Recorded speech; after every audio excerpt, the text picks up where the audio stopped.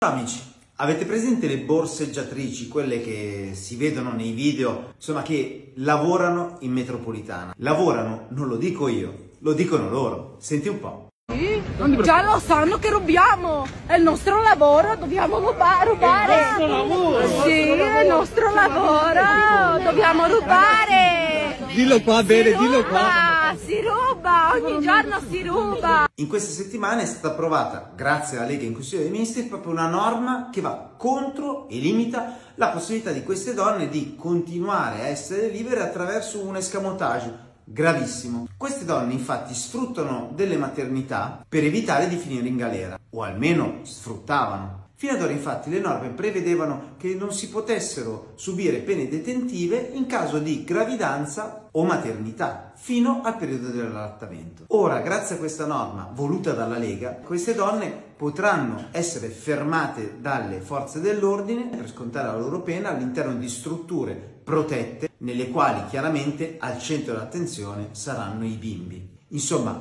basta con l'utilizzo vergognoso di gravidanze e di bambini per evitare le pene detentive. Ora la palla passa al Parlamento, Camera e Senato, e è inutile che io vi stia a ricordare e a segnalare che dal Partito Democratico è iniziata una vera e propria guerra contro questa iniziativa. Una guerra politica che dimostra come il Partito Democratico non sappia minimamente com'è la realtà, soprattutto nelle grandi città, sui mezzi pubblici, sulle metropolitane, dove vere e proprie bande organizzate colpiscono oramai senza alcuna remora nostri concittadini e turisti, lasciando una pessima immagine di un'Italia che invece ha la necessità di essere ricordata con il sorriso. Quindi nuove norme che impediscono l'utilizzo della gravidanza per evitare pene detentive e totale protezione dei bimbi e dei minori in strutture ad essi adeguate. Questa è la proposta della Lega passata in Consiglio dei Ministri e che oggi è al vaglio del Parlamento. Tu cosa ne pensi?